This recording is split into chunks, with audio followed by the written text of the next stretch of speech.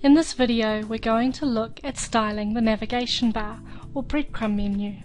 Open up Firebug for Firefox and inspect the element, the navigation bar. You can see here that the Navbar background color is set to white, and it has a background image as well, which is the gradient that you see at the bottom. So if I were to change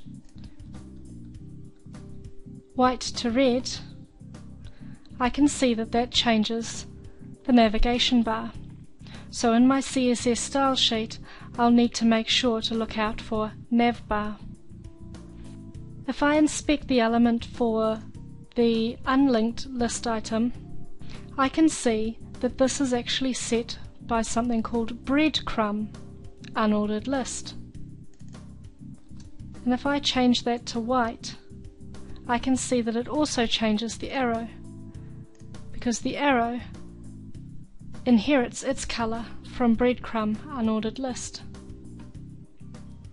The last thing I may want to change is the link color. If I inspect the element for the link color, I can see that that is set by Navbar A. So, armed with that knowledge, I'm going to go to my style sheet, and I can either do a search for Navbar or breadcrumb to change those elements, or in a well-organized style sheet, I can just find the section that is all about the navigation bar. Here it is in the template theme style sheet. I will change the navigation bar background to red, like I did when practicing.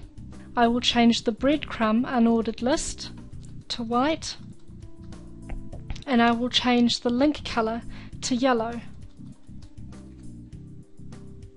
If I then save that, return to my page and refresh, I can now see that those changes have taken place.